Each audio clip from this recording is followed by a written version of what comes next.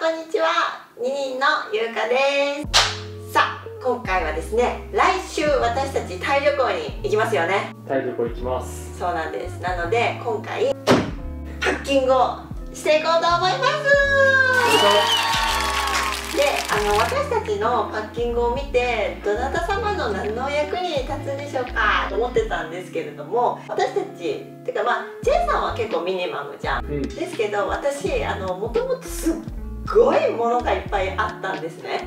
今ちょっとミニマム化を目指して頑張ってる最中なんですけれども、とはいえさ、ちょっと心配なこと多いじゃん。そうね、旅行って心配事多いよね。旅行ってね、心配事多いんですよ、で、私とかは肌がね、弱々芸人なんで、自分のね、気に入っている綿 100% のお洋服とか綿 100% の下着とかですね、海外だからこそいつも通りの自分の心地よいものを持ってきたいっていうのもあるんですよ。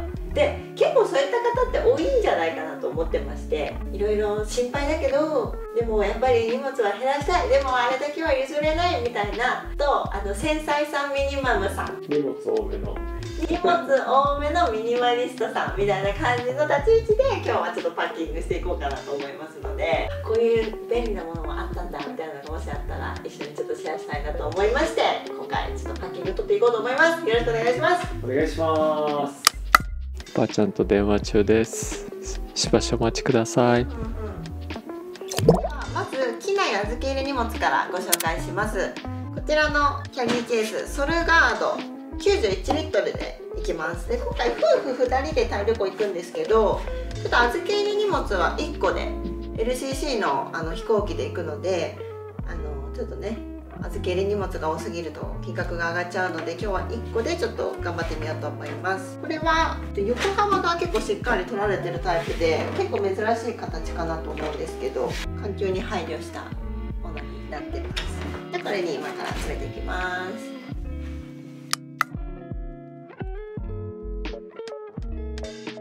ではまずお洋服ですね。今回3泊4日のタイ旅行なんですけど、着ていくものを入れたら3日分ぐらい3日分ぐらいだね。ちょっと洗濯しながら過ごそうと思ってます。で、ここが私で、ここはチェーンソー。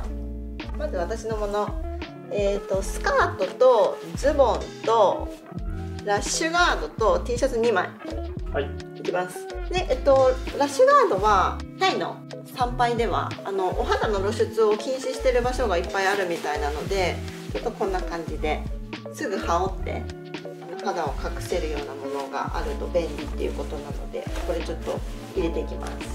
あとは肌弱々芸人なんで、ホテルのパジャマ、私よく買いになるんですよ。そうね。そうだから綿 100% のワンピース2個これしかも汗かいて怖いから、洗濯間に合わないと怖いから、心配性なんで。で、タイの冷房寒いとの噂なんで、寝るとき怖いから心配だね。長袖2枚寝るとき心配なものが結構あるね。ってな感じです。で、あとこちらは下着類ですね。肌の心配と気温の心配。そう、心配で、次チェーンさん。チェーンさんやっぱ少ないよね。すごいね。でもチェーンさんもちょっと心配ポイントあるんだよね。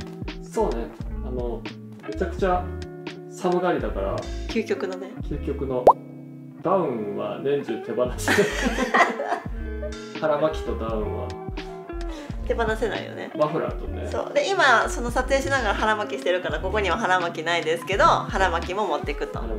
で、チェーンさんはこれはあれだね、ちょっとすぐ羽織れそうな、寝る時寒かった用の半袖のダウンベストとヒートテックと下着類と、私とお揃いのラッシュガード、でズボン2枚で T シャツ2枚ってな感じですね。ラッシュガードの中にはこれ、めっちゃ便利なやつね。折りたたみ式クローゼット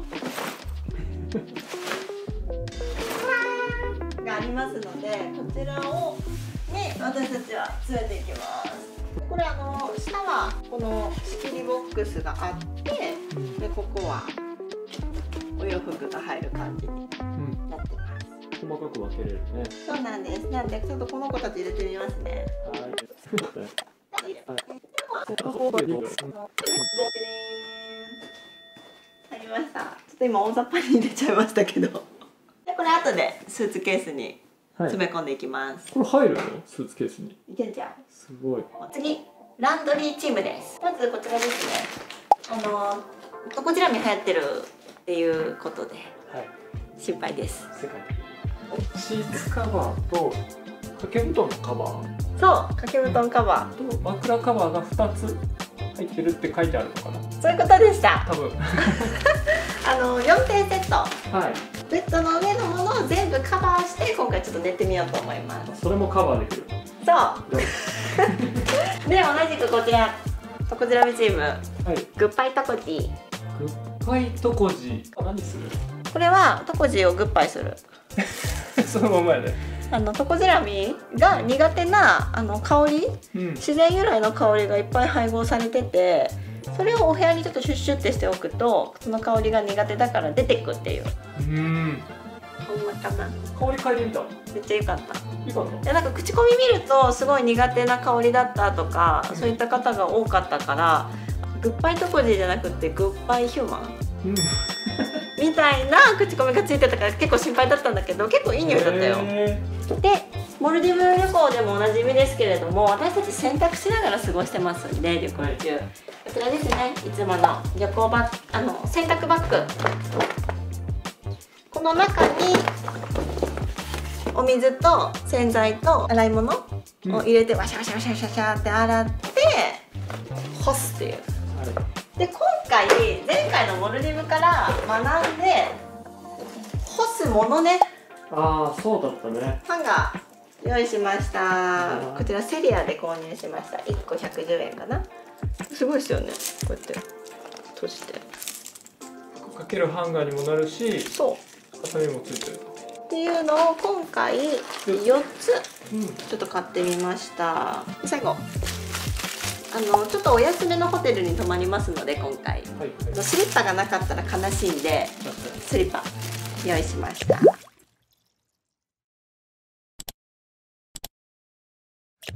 次が預け入れ荷物のガジェットコーナーでございます。コンセント変換プラグでございます。こちらはですね、いろんな国のものに対応しておりますので、こうやって出したりとか、こうやってすることができます。こんな感じでを2個持っていきます。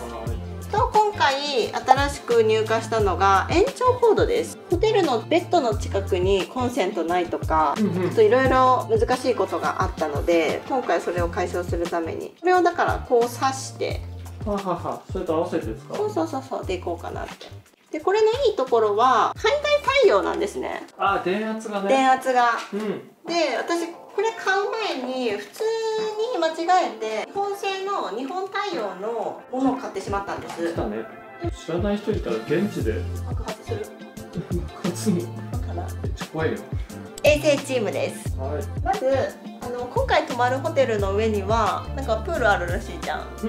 だから入れるかわからないんですけど、時間的にもし余裕があったらの、はい、そうです。水着を女性ものと男性ものがあります。結構いいプールらしい。どんな感じなんだろうね。で、この水泳着はかさばらないよりもジップロックに入れていこうかな。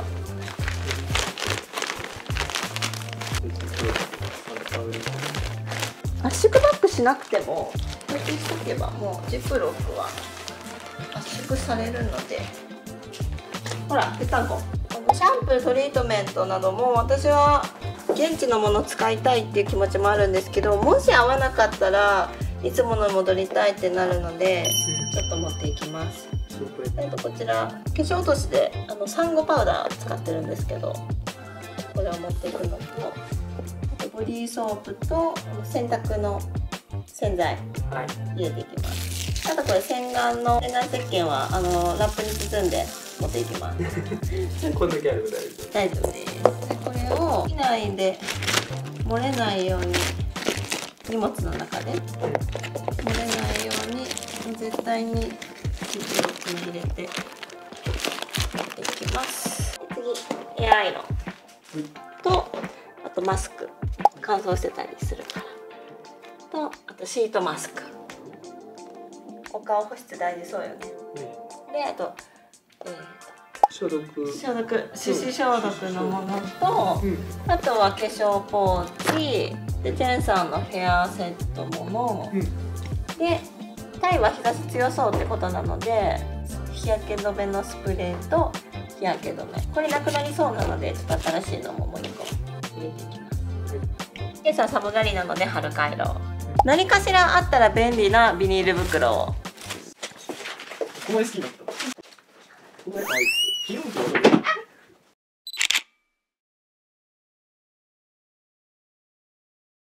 で次、手荷物ですね。はい。私のリュックはこちらですね。愛用しているサルゼンのリュック。いきます。なんかもう今販売されてないよね。そうね。なくなっちゃったのかな。わからない。すごい良かったのにね。サルゼンさんで、チェンさんのはおなじみガストンルーガさんのリュックでいきますね。それで順番に紹介していこうと思います。まあ忘れちゃいけないものがパスポートですね。そうですね。だいたいこれ私がチェンさんのも持ってると。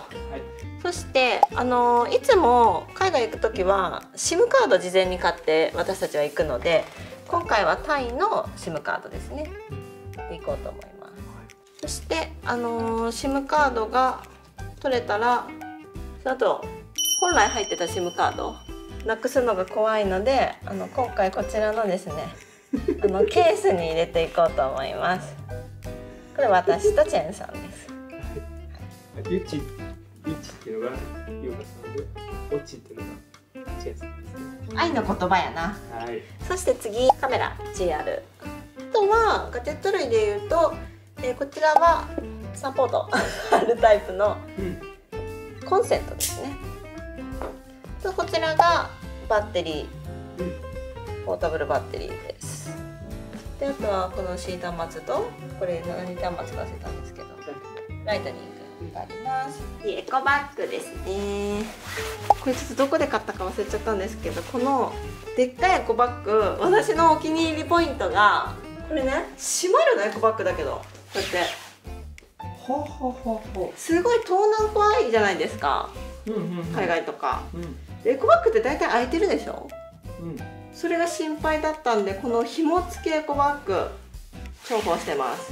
でもマッチも広いのでお弁当とかもねいっぱい入ります。はい、お弁当で新幹線とかね結構重宝して、武蔵野結びとか何かのためのチケット袋、今回初めて持っていきます。100均で購入、ウェイってなったら私が助けます、チェンさんを。ありがとう。で次、これもチェンさんお助けグッズが耳栓。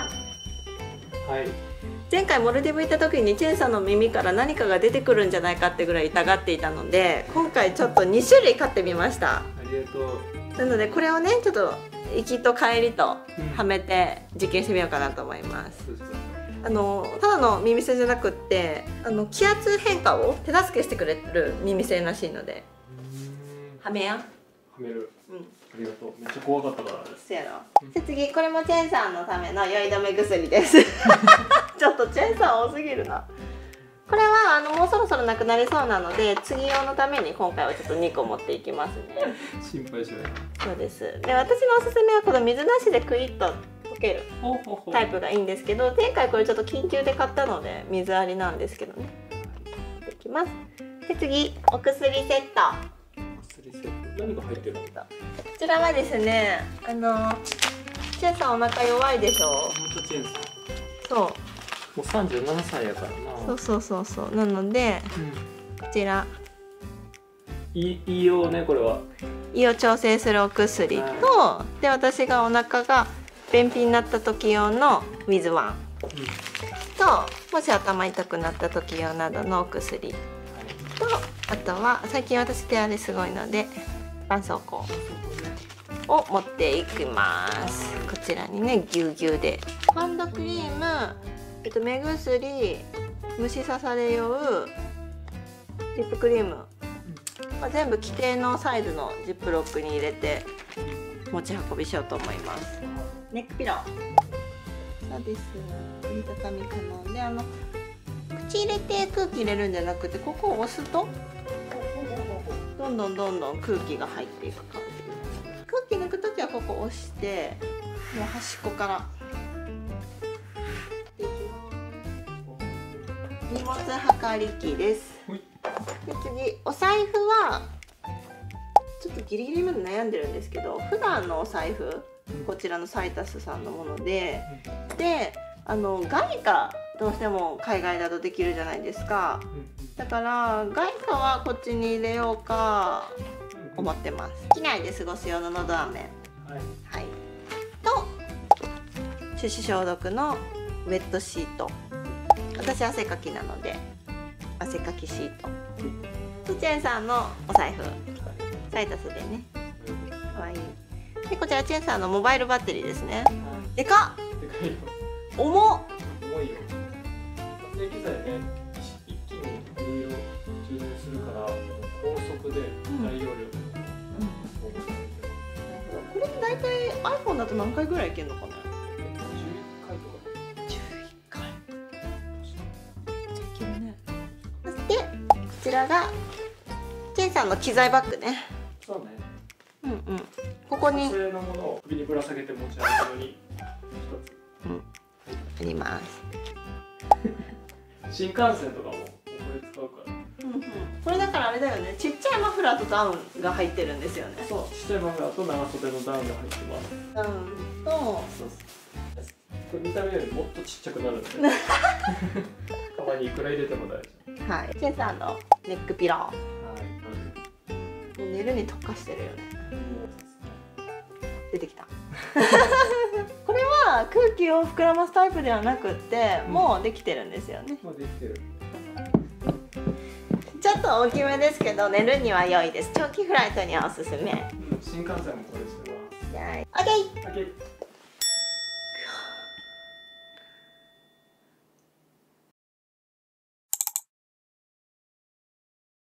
では今から詰めていこうと思います。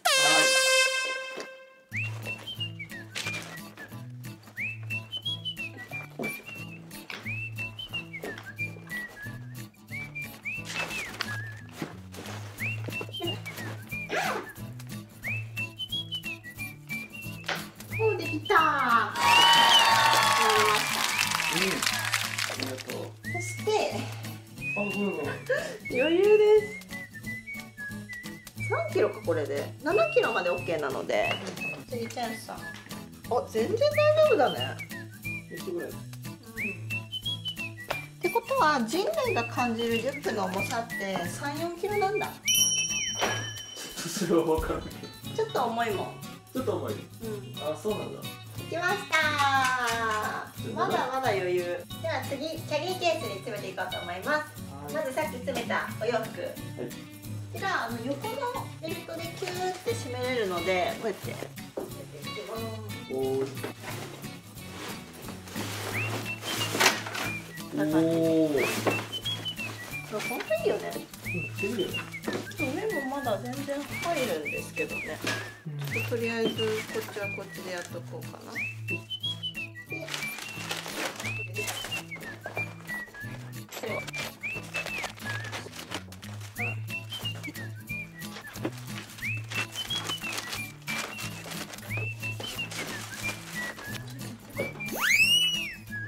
あと雨具忘れてた。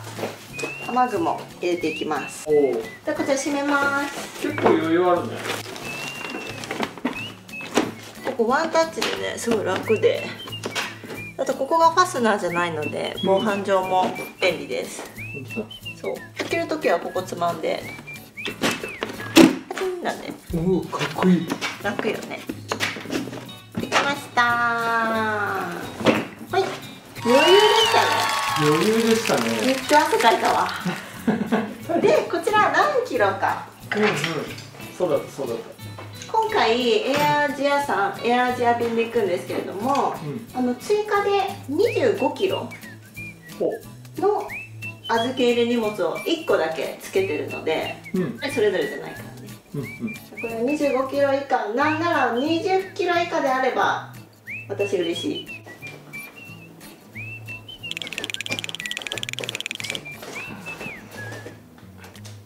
14.2。待って、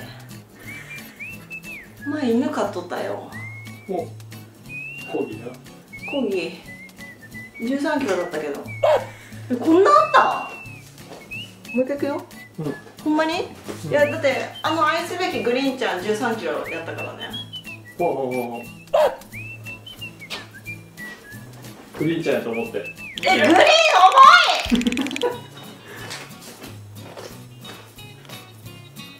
おお、14.3。ホールド、これね便利なんですよ。だいたいこれぐらいって分かったらこうやって止まってくれるから。で、本番は前回モルディブでやられたんで、カバーつけます。あ、そうやった。これすごいですよ皆さん。カバーつけます。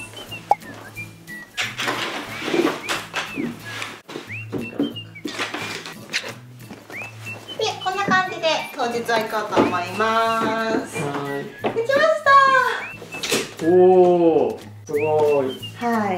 で、これで、2人分の3泊4日分、荷物が全部入って14キロ。14キロでした。頑張ったんじゃない？手荷物が 3.4。余裕だね。余裕。3.4 が2つと。ってな感じで、当日は行こうと思います。はい。ミニマリストにしてはちょっと多いかな、やっぱり。やっぱ多いよね。だってまずこれでかいもんね。とはいえちょっと心配な部分を抑えつつ、自分がね心地よく旅ができるようにっていうのがやっぱり一番大事なんで、それを優先しながらでも極力荷物を減らしてやるっていう私たちのパッキングでした。ありがとうございます。私で何か参考になれば嬉しいなと思います。じゃあこれでタイ旅行に行きます。いってらっしゃい。行ってきます。いってらっしゃい。もし足りないもの、もしかしたら手荷物、それパッキング動画に載ってないやつ持ってるよねっていうのがあるかもしれないね。忘れてたらちょっと追加しますね。パトロールしてる人。ちょっと忘れてたら追加します。はい。この頃にはタイの動画上がってるの？上がってるといいな。合わせてご覧ください。お願いします。またね。またね。